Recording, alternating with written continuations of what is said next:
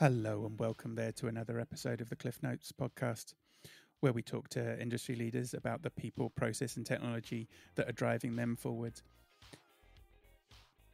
Today I've been joined by Harrison Wells, VP of Professional Services at LeanDNA. Hey there, Harrison. How are you doing? Doing well. Thanks for having me. Good. No, it's grand. Thanks for being able to join us today.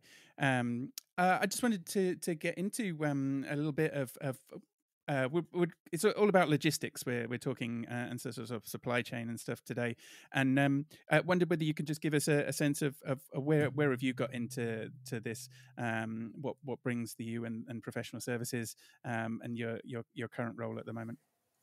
Yes, at LeanDNA, we're focused really on at the factory and at the buyer level. Obviously, logistics is the final stage of the procurement process and getting material into the plant. It's also an area where there can be a lot of issues, disruptions, longshoremen strikes, you name it.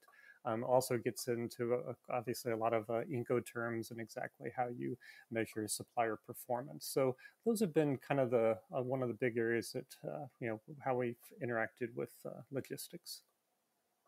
Much in demand in the last few years of people sort of re-examining their supply chains. I mean, it's not a thing that ever sort of goes away as wanting to approve it, but people have been questioning them and getting back into where are things coming from, and am I taking things from too far away? Have I got enough stock? Where is it going? So has it been an exciting time for you with working with your clients?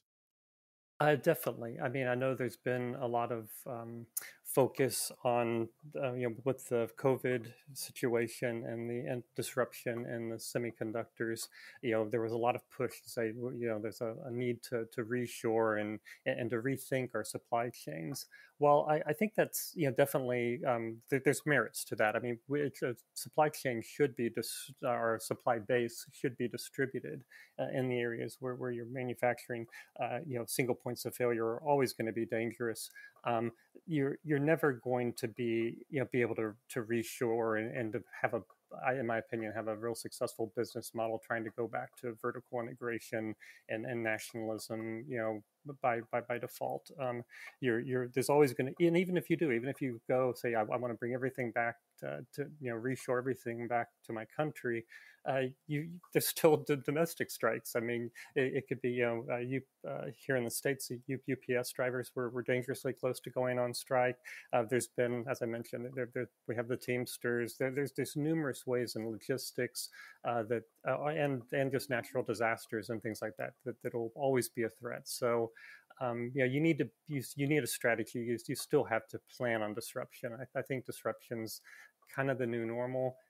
If you're going to be a profitable company, you're going to have very robust supply chains supported by world-class logistics as well.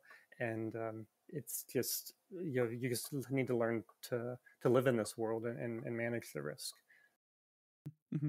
Where's your take on it? Where's your altitude that you see that this space? Is it that it's an economic level? I mean, is it very personal? Are these small SMEs talking to each other? Where's the altitude that you tend to feel about logistics? I think a lot of it is, from my perspective, it's more like how do you kind of protect yourself from logistics. I mean, when you start looking at economic order quantities and things of that sort, logistics costs really drives into that. How you're trying to, from a plant level, you're often trying to balance your economic order quantity versus your economic production quantity. And that's where you're kind of balancing what does it cost to place and receive a purchase order versus my holding cost. And on the manufacturing side, they're looking more at what is a setup cost versus holding cost. So what does it take to transition from one product line to the next? So in balancing both of those, logistics costs is a big driver that you need to factor in. I think that's been kind of as far as areas of we've been focused in, that's been one of the biggest impacts of logistics. So I mean, when there's an economic level disruption, when there's pandemics, when there's strikes or things that are happening and breaking down, the tools have still got to be there to figure out, well, how do we bank this? How do we make this still work? I mean, most of the SMEs we work with, that they have been focused on, can we sort of shorten some of this, and we're happy to see some of our clients reshoring, in the sense of it does allow us some more business, or business that's not going to be sent away. So we are taking out some of that shipping, but there's still the supply chain, and we've still got to get the raw materials into the country or into the plant. So um, yeah, so I mean that's a great one, to, if we could go on, is where does that come back down into the planning and the tracking, for you? Is there lessons that we can work on from just within our own shop, within our own factory? Definitely. I mean, I think a lot of it comes down to, what is your kind of your cycle stock plan versus uh, your safety stock or strategic inventory plan. Um, you know, Factories are very focused on being very lean with expensive materials. So they're trying to, looking at just in time. So they're even trying to, almost eliminate logistics and coming up with supplier parks with conveyors actually coming across the road from the next warehouse, which is their tier one supplier. So I mean, there's definitely focuses in that area to really lean their uh, their their supply chains for their cycle stock. The issue often comes down to, what do you do when there is a disruption? The appetite for strategic inventory or safety stock is often very is scrutinized. It's trapped capital. People aren't happy with it, but when a disruption comes, people are often saying, "Where is it?" So I think one of the concerns people have is that safety stock, unfortunately, hasn't been managed very well historically. It's kind of been applied at a kind of an exception basis. It's like you've had either an underperforming supplier or a logistics issue, so you start to stock additional material.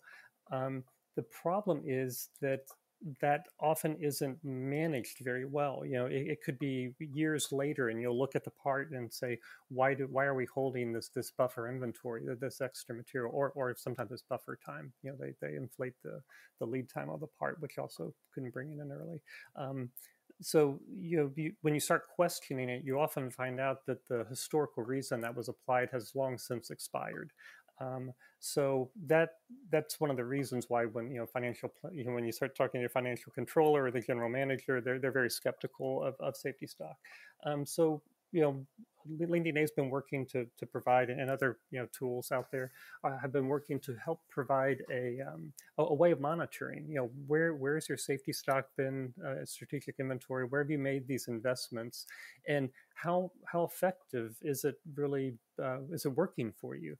Um, for the last disruption, how many days of production was preserved? How many days were you running below your cycle stock? You were actually dipping into safety stock, but it was actually how many days of coverage were you able to protect? And so kind of like, what was your return on investment? So you've been making an investment. It's kind of like an insurance policy, and how effective has it been? And really these disruptions are great learning periods, because it gives you a chance to test that. And you, after every major disruption, it's a perfect time to circle back and say, okay, how many of my parts dipped into their safety stock level? How effective was it? Where did I run dry? And where did I not even come close to tapping that insurance policy that I've been paying for all these years? So you want to reallocate. Look at the areas where your investments to protect yourself aren't yielding results, and reallocate that to areas that you found yourself running up short. So I think those are definitely the you know the ways that we're helping manufacturers with managing with disruptions. Yeah, no, I appreciate that. I mean, that much similar to a security system or a health and safety system.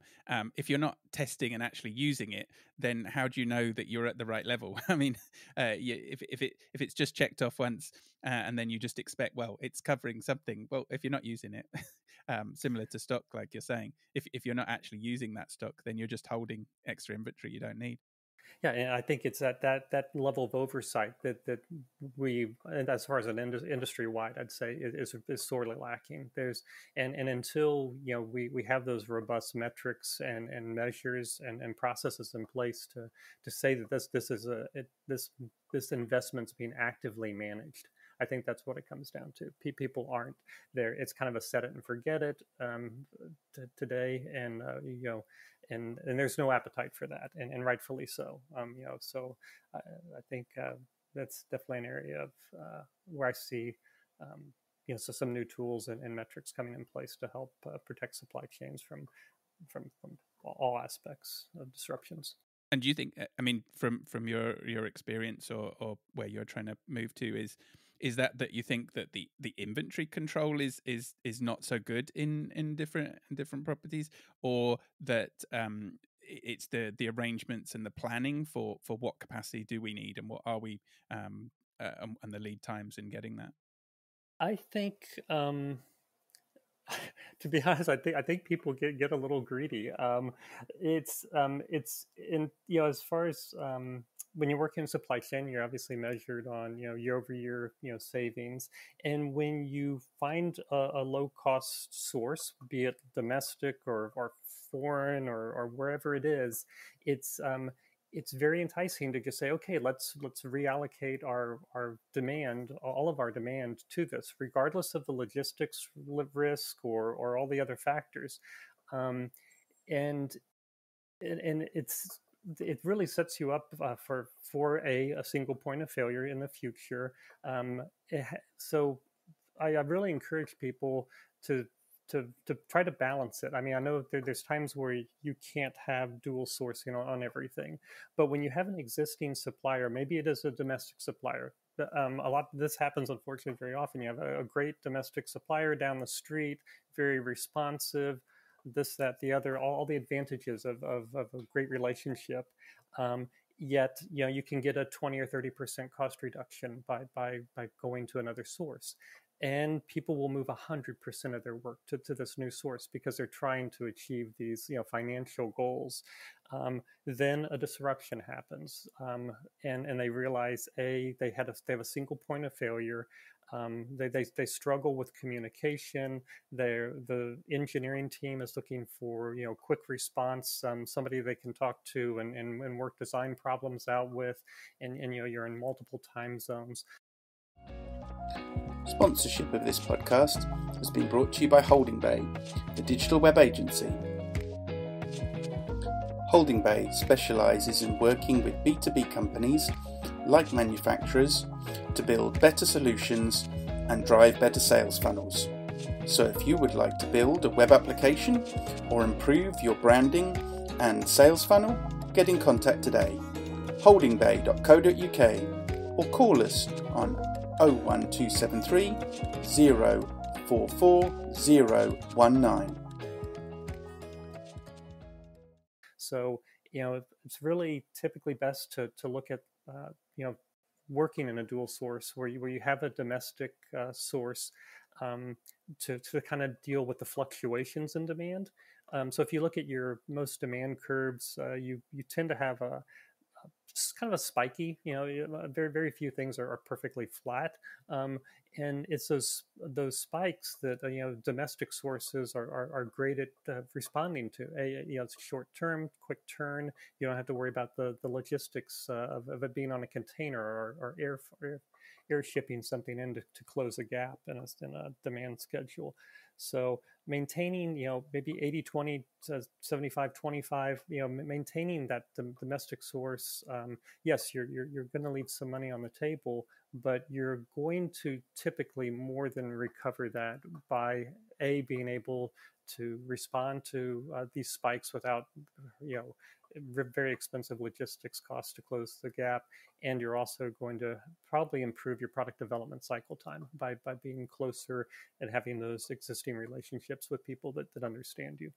Is your feeling though that potentially this is a move back towards different having multiple suppliers versus just trying to consolidate everything and just reduce the overhead of trying to have relationships with different people? But I mean, does that suggest that you're feeling that there is more of a need to have systems to manage it, to be more aware of your data and what is available, and that what you're looking at is actually what's on the floor or in the warehouse that's being used at the time? Yeah, definitely adds a level of complexity, because you're right. You can say, well, my steady state demand is going to be covered here. I need to then determine and peel off my surge and get that demand reallocated to another source. It definitely, I mean, that's one of the reasons why it doesn't happen. ERP systems aren't often all that friendly with that, especially if you have common part numbers. Splitting demand isn't its forte necessarily from a lot of ERP systems. So it does, and so yeah, there's definitely a need for some advancements and tools and processes to support these strategies that today is unfortunately can become a fairly manual process. Not that we need to focus on it too much, but just to get an understanding, where does, because you mentioned ERPs that many people have or have been moving to, where is the overlap with your system, or where does it work with an ERP if a company has got an existing system like that? Yeah, ERP systems are, I mean, they're instrumental, and LeanDNA isn't looking to replace them. They basically, when an order drops into your system, it basically looks at all the warehouse locations, says, well, do I have the material I need to produce this order?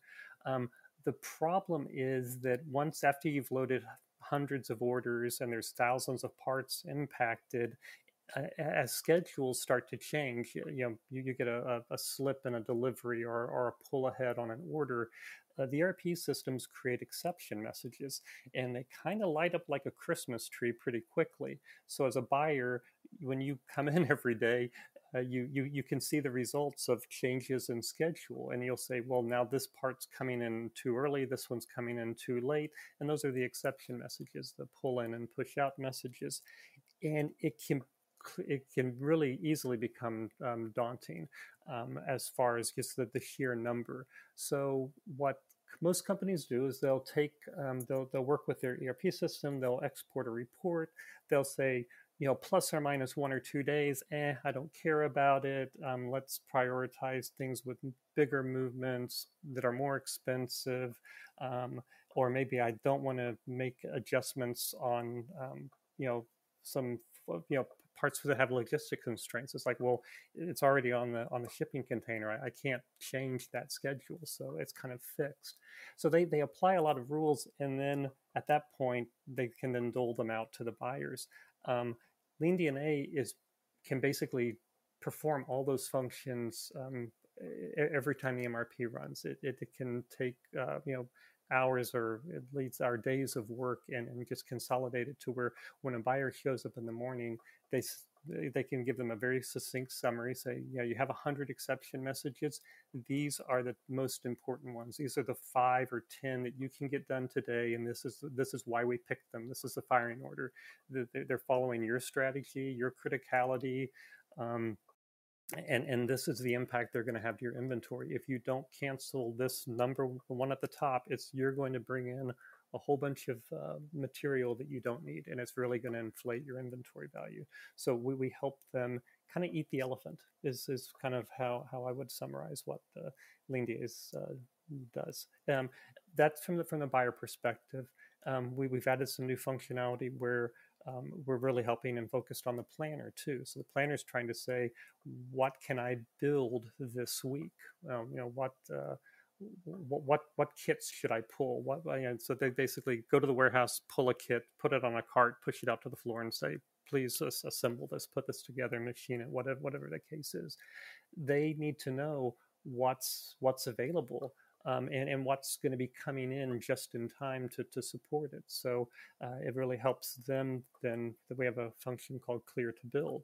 And so they can go order by order and say, do I have all the material I need? And if they don't, if they're missing one or two components, this item will flag up. It's like, you have 9 of the 10 parts. Here's the one red item, and it allows them to basically chat with the buyer on that one item for that one order and say, what's the latest? Is this going to come in on time? Should I build it this week, or do I need to push my order to next week? And so we're really trying to, like I said, it's really focusing it. It's taking the data and turning it into actionable, focused work that really helps with the execution, the daily execution of operations. And I mean, what's this doing? Is your system working on sort of rules systems, or like setting up rules, or is it have its own sort of AI or intelligence to improve and make this more efficient, to make the recommendations?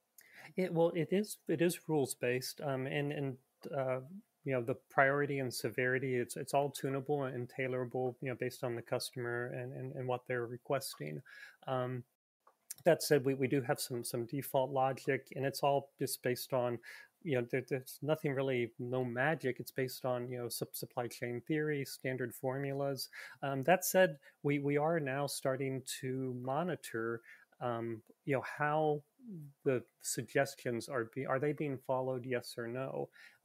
And that's an exciting area, because now, even though we're applying, rules, there's always exceptions to the rules. So if we feed a buyer multiple suggestions, and they're not following it, that begs the question, hey, do we need to apply a new rule? You're clearly ignoring these. We seem to be missing something. So we don't want to annoy people. We're trying to make their life easier. On the flip side, we can also say, we've identified 10 opportunities, and you've approved them every single time. That gets to be very exciting now, because now we can say, oh, you're always going to approve these types of messages from this group of suppliers, or something, or with this constraint of time windows, or whatever it is. But once we identify, getting dangerously close to 100% success rate, that's when we can start saying, hey, let's set up a rule. Let's do apply automation here. Either A, put those to the very top of the list, because it's just click yes, accept. But we're at the stage now where we're doing write back to the MRP system, towards like, go ahead and write back the information to your MRP and actually take the action. So that's, I think, a critical stage. There's all this talk, everyone's excited about artificial intelligence, and we're and it's great. I'm a huge fan. That said, there's a lot of steps before you get there. You need to have really robust rules within your own system. And kind of LeanDNA is, I think, really helping bridge that gap. We're kind of in the augmented intelligence sector, I would say, to where we're identifying patterns and starting to make suggestions. The idea for us would be that we get to the point where routine updates and changes can be fully automated, to where we can say, do you want to automate these types of transactions, allowing the buyers to manage far more parts, and really just boiling up, and what's going to show up on their list these are things that you've identified as exceptions. These are unique situations, and you've actually asked me to bring these to you, and it's because it's a judgment call. You need to call somebody, or potentially look at some additional data that's maybe outside the MRP system to make a call. So, and that's some, like I said, so identifying the rules, and then getting into the augmented intelligence phase. Once you get there and you've boiled it down to a buyer managing exceptions, now you've kind of laid the foundation, I would say, for artificial intelligence.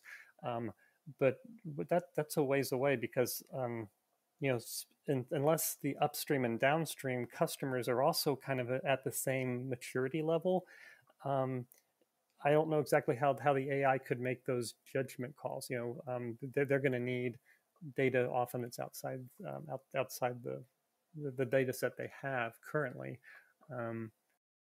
So they're going to need, their upstream and downstream are also going to need to be kind of at that same level of maturity to fully automate it. So I think you're going to have buyers managing exceptions for a long time, but they're going to be true exceptions. They're not going to be this rote, just I need to move something 3 or 4 days here, update a PO. I think that's that level of work truly can and should be automated. Gotcha.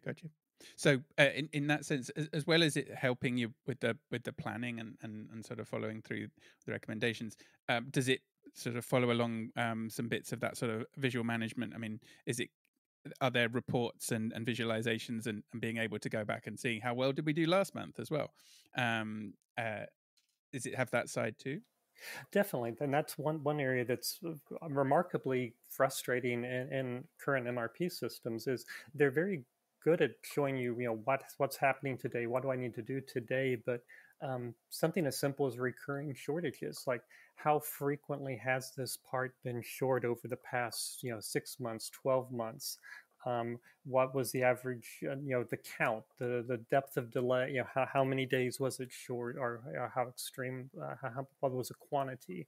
Some of these very simple things are often become a little bit of a science project. It's not that the data doesn't exist. It's just you often have to kind of click back through history, and unfortunately, a lot of the systems do not make that easy.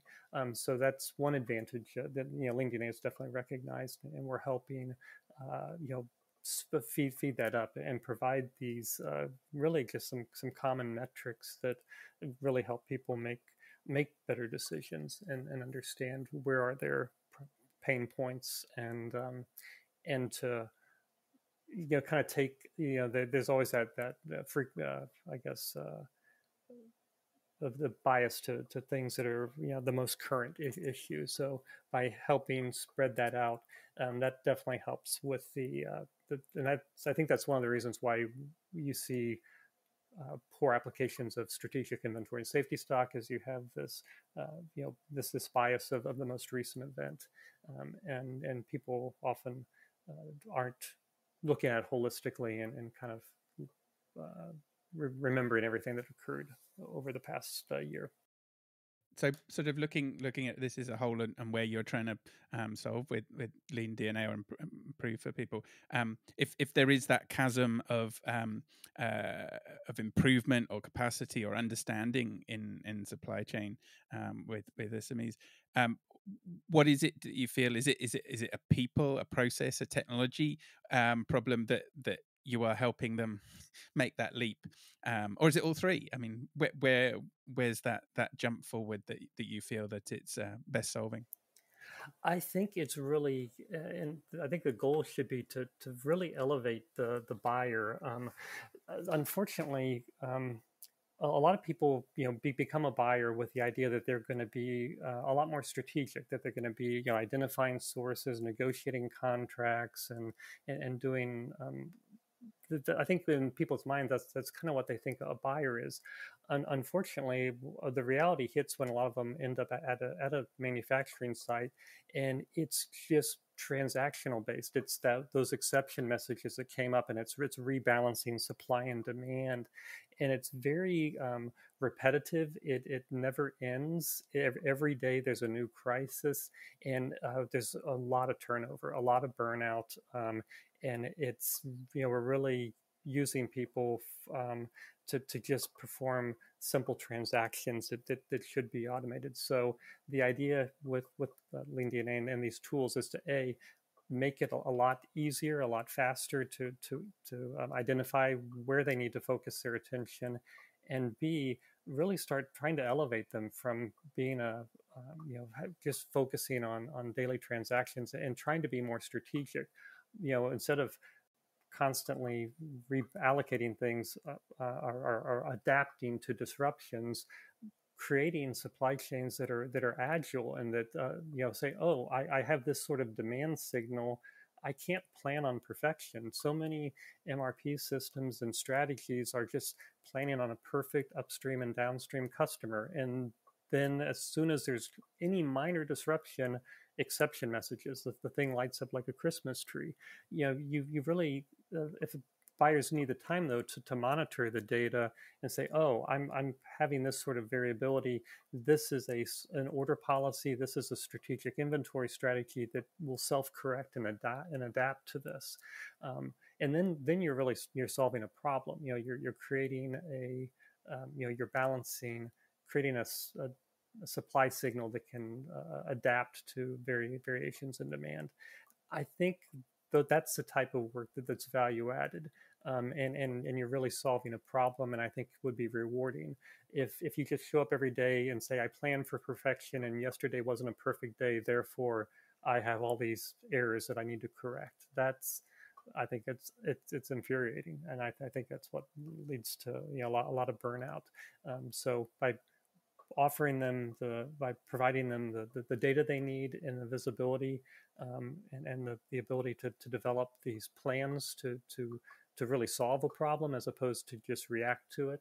I think that's where I see LeanDNA's a huge benefit in both buyer retention and also them being a lot more effective.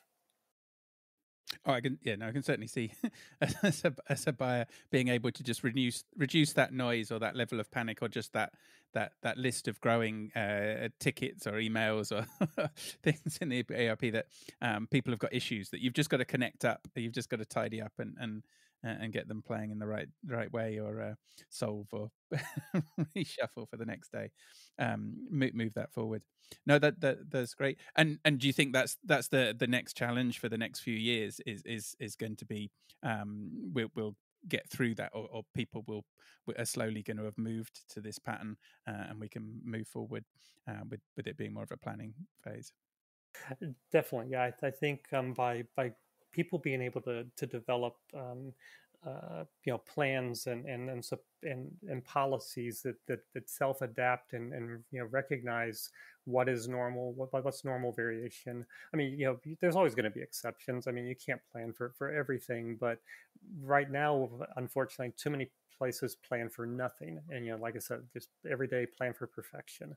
The manufacturing is never going to scrap a part. A supplier is never going to pull in an order, or a customer is never going to pull in an order or something. So yeah, by developing those plans, that's the first step, in getting us towards this AI vision in the future, to where once you have those a plan for every part that does its best to balance all the cost and risk associated, from, like I said, from manufacturing to inventory carrying costs to logistics to everything. Once you say this is the best plan for this part, it should protect you. It should minimize these exceptions and disconnects, and from there, now you, like I said, now you have the foundation to say, okay, now what portions of these am I so confident in, or did I have the fidelity in that I can truly automate?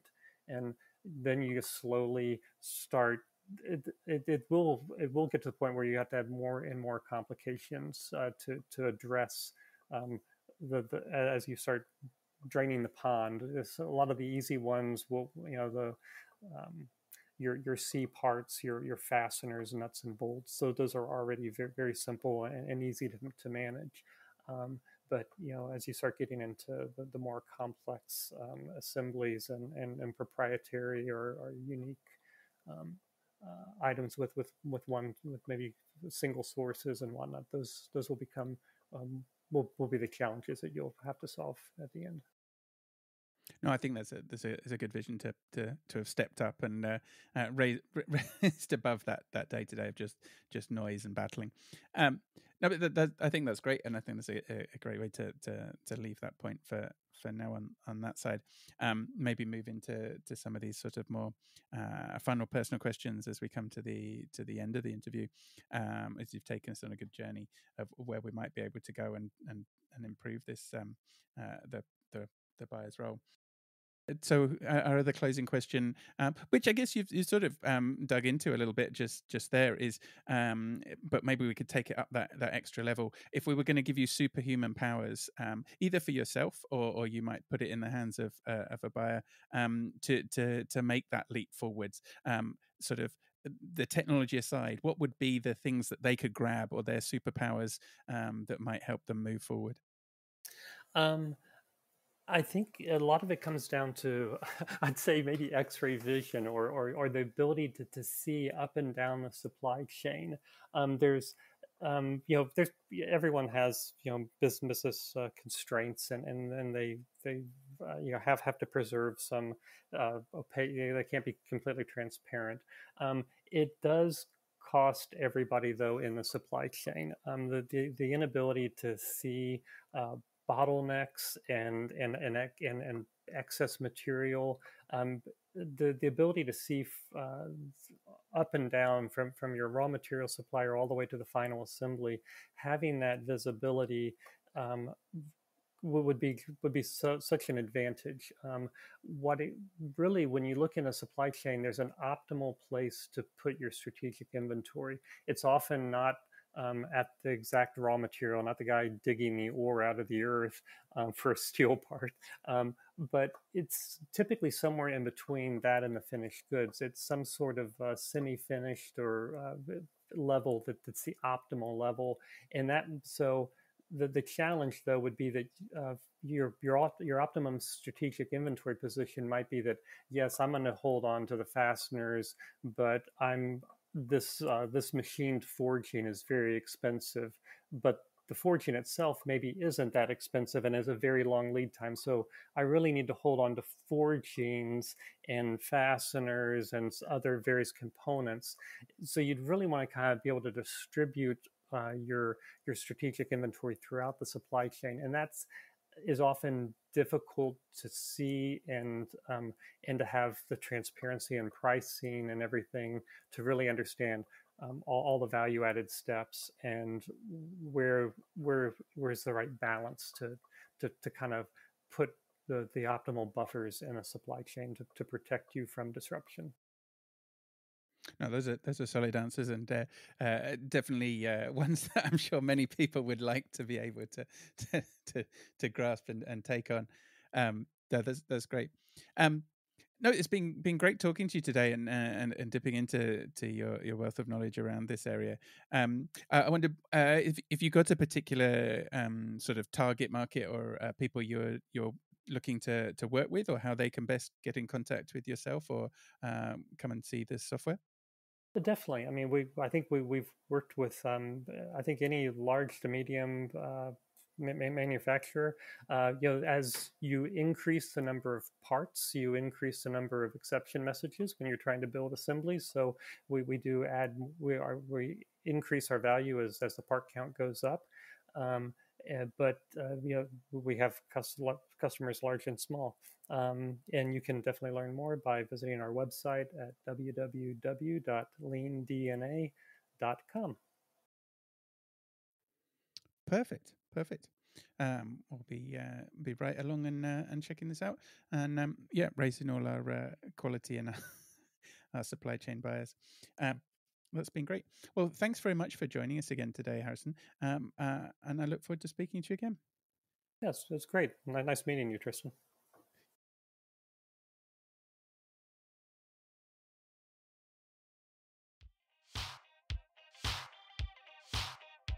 Thanks for joining us again today on the Cliff Notes podcast. We've taken a journey and we've got to the end. So what we love to hear back from you. So please feel free to reach out to us on the website, cliffnotespodcast.com, or on all the social media, or give us a like and a review in your podcast player. Thank you, and we'll look forward to speaking again soon.